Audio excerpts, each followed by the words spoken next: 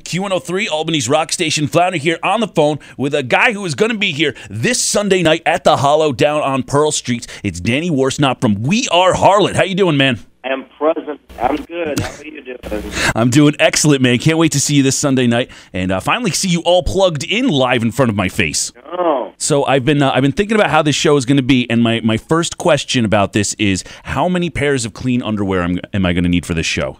Oh, I'll be honest. Don't even bring it. Don't even bother wearing anything. You're fighting a losing battle.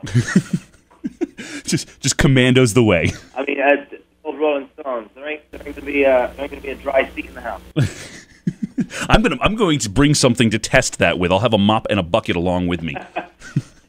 Just set like paper towels down on everyone's seat to see what's absorbed. It'll look a little bit like the kill room in the show Dexter. Oh yeah. Well, no. Wait. This ain't a menstrual show. Oh, but it'll still absorb at least, right? Yeah, but it'll be clear.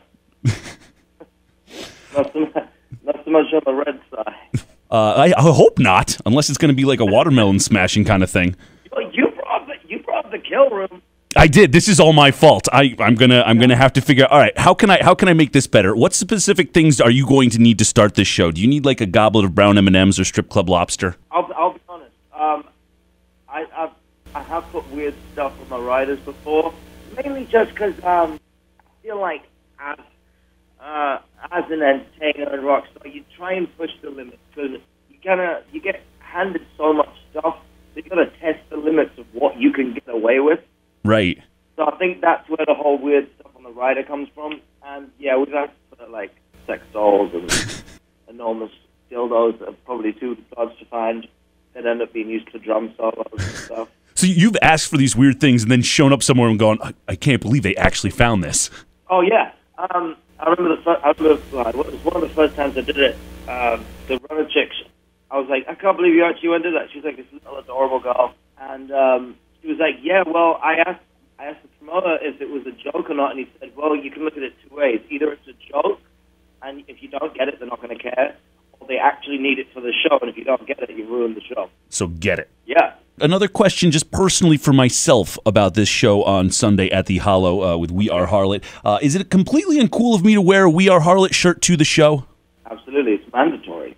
I should be wearing it. You guys actually did send us some shirts, and I will once again don the shirt for the show this Sunday. Then absolutely, I want to take a picture with you in it. Yeah, we'll do more pictures. The picture last time I can't even show anybody.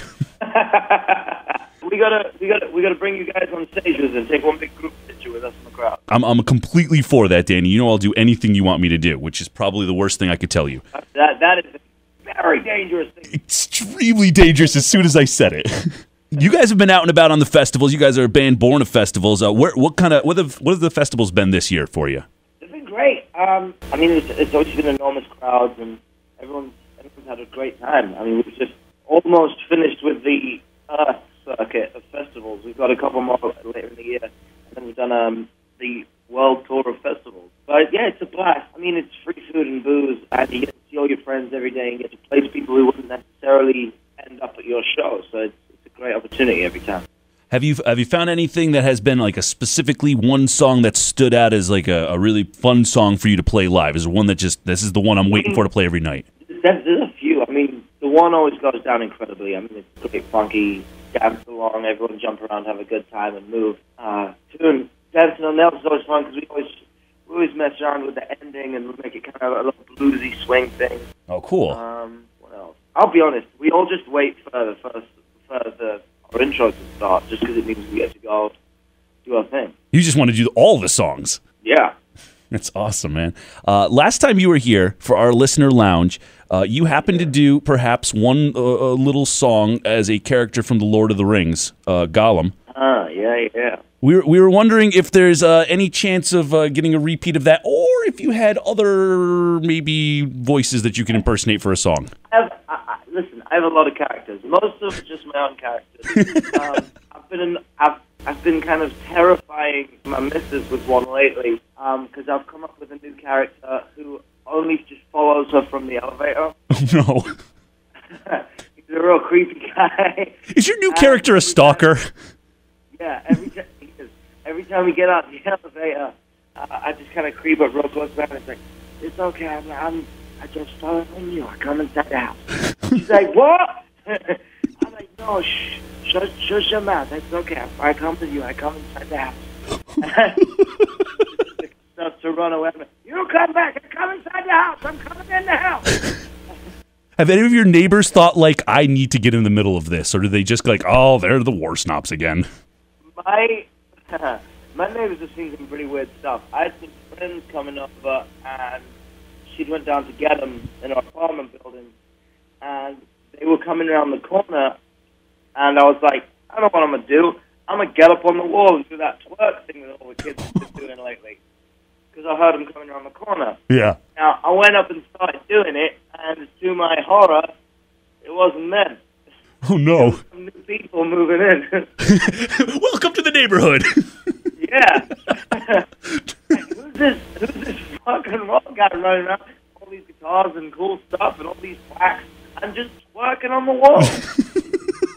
Haven't I seen this guy somewhere before? And now here he is twerking. Right? There's like we get magazines delivered, and like there's my face out front of our place, and then there's me twerking on the wall. Isn't that guy twerking the guy on my magazine cover? Oh man.